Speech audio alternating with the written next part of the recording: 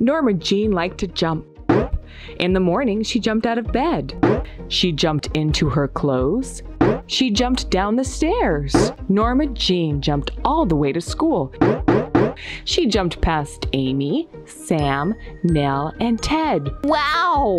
said Ted. "Look at her go! That Norma Jean never stops jumping." "Hello, hello, hello!" she called to her friends.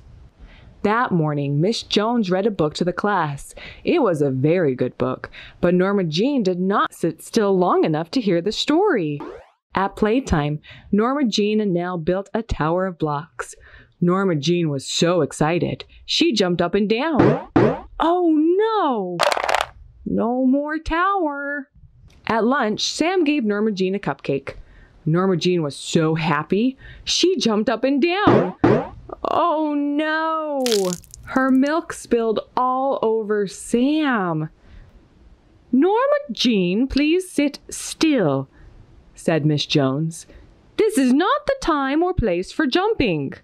After school, Norma Jean went to visit Ted. "Hello, hello, hello," she shouted to Ted. "Will you play with me?"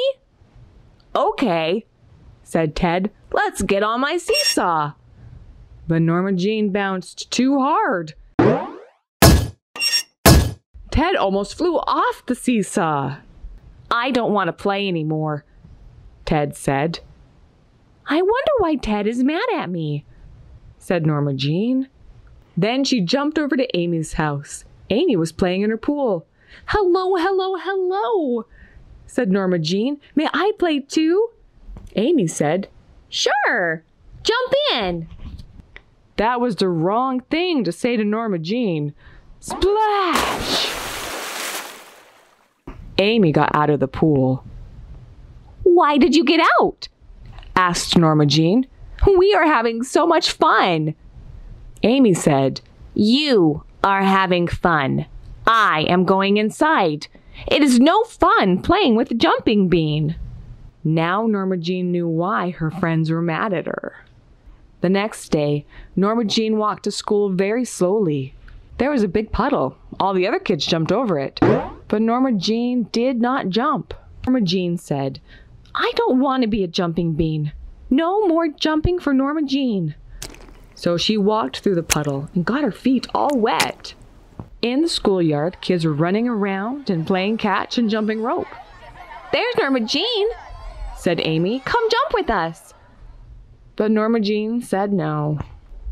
Norma Jean said, "I don't want to be a jumping bean. No more jumping for Norma Jean." And she just stood there and watched the other kids jump rope.